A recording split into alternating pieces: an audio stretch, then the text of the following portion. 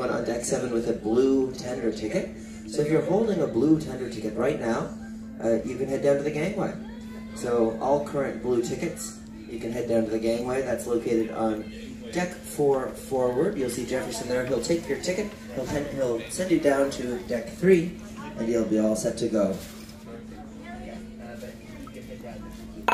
So here I am in the Marquee Theatre, and I've got my tender ticket, so I'm off to the Conflict Islands. So we've currently called up to ticket number 90. Which is 21 islands owned by, and this one's owned by a private island, and it's owned by a pharmaceutical something or other.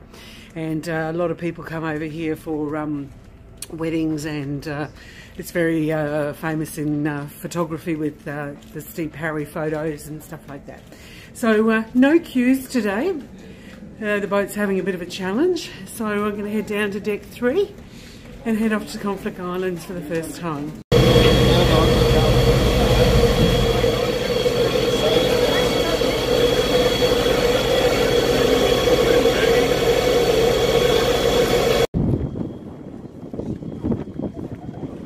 I've just got off my tender and I'm on a pontoon jetty, which is a bit fun because I'm bouncing away here nicely.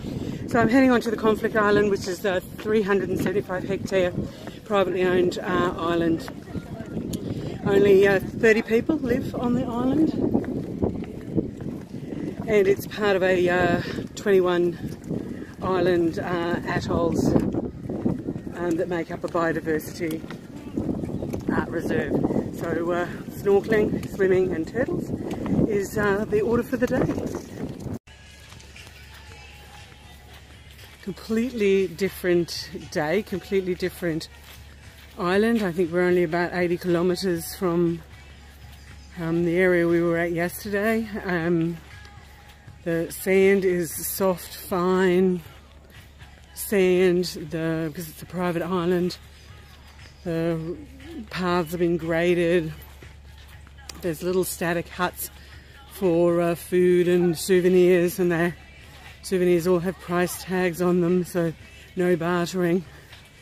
Ebony walking sticks are 500 Australian dollars, so that's 250 kina. No, I had a rethink about that 500 Australian dollars converting to kina, and it's double plus. So that would be over 1,000 kina, probably 1,200, 1,300 kina for a ebony walking stick. Where yesterday I paid 300 for one ebony walking stick, so that's about 150, less than 150 Australian dollars, and I paid 250 for another kina for another one, which would have been about 120 maybe Australian dollars. So paying 500 kina for 500 Australian dollars, which is about 1,200, 1,300 kina, is just not an option. So if you want to buy souvenirs, it looks to be the best island is Kirawina. The second one would be Kitawa, as long as you negotiated hard and knew your prices, and you just don't want to spend any money on this island. So here I am on Conflict Island, a privately owned island which is exclusive to P&O Australia. And one of the things that I could probably say about this whole Papua New Guinea trip is that if any of the islands is sanitised version of paradise, this is going to be it. It has static buildings for bars and souvenir shops and toilets. It has a graded road that you can walk along around the peripheries of the island, and it is just absolutely beautiful. But if you want the raw, organic, tribal Papua New Guinea, this island is not the island that's going to represent that. Yeah, maybe a couple of years ago you'd have really got the genuine Papua New Guinea. Today we're probably getting a more of a tourist idea of what the islands are like. but it's still an absolutely magnificent place to visit. So if you ever get an opportunity, come on over to Papua New Guinea. I'm just walking on a sandbar on Conflict Island, and I think if I pan around this side, I think this is the surf side. The waves are crashing onto this little sandbar. But on this side of the sandbar over here, it's as flat as anything, so I would say this is the lagoon side of the sandbar. And there's our home away from home, sitting there beautifully waiting for us. So I think it looks to be the end of where I'm going to be walking on this sandbar, because this is where the water from both sides is starting to overlap each other.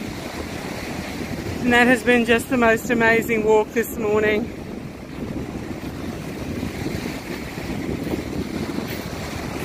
Conflict Island into the lagoon. There's the boat. Apparently the boat can't be anchored because it's just too deep here, so we're actually been set adrift, and they're just going to use the engines to keep it stable for the day. And that is Conflict Island. Pretty spectacular, I must say.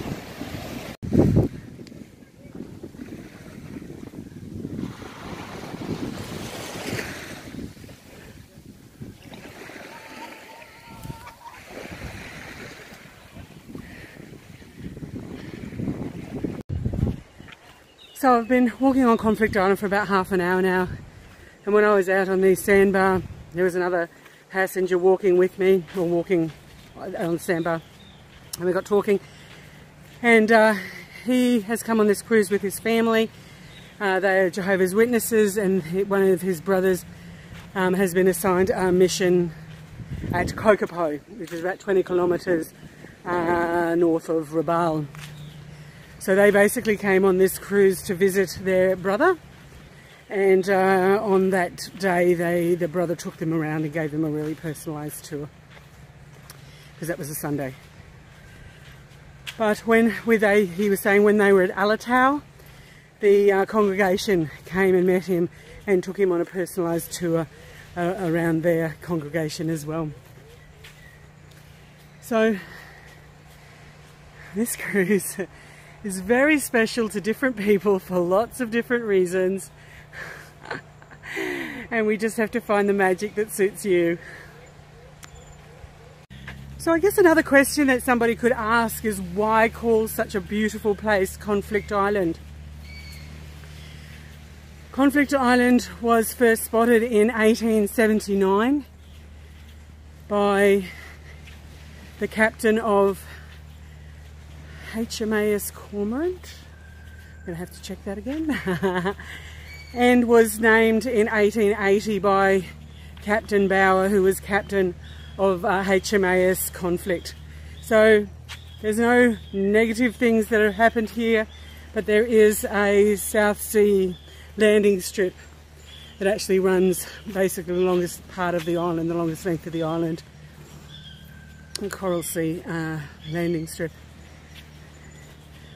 So a beautiful island, has a very negative sounding name, but is just the most beautiful piece of paradise.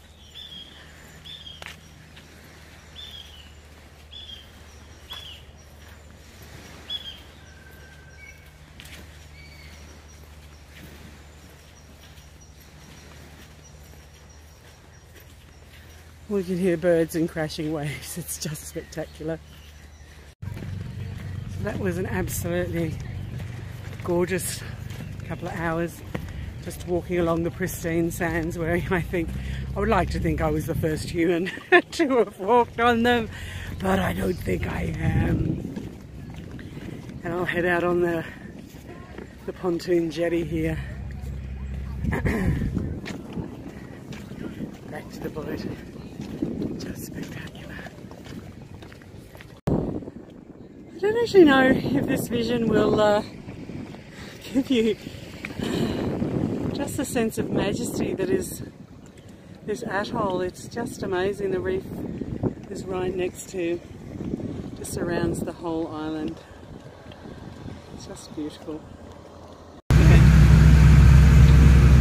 is going to be the last tender ride for this trip. So we've had 3 or 4 this time, haven't we? They've been really good, nice and short.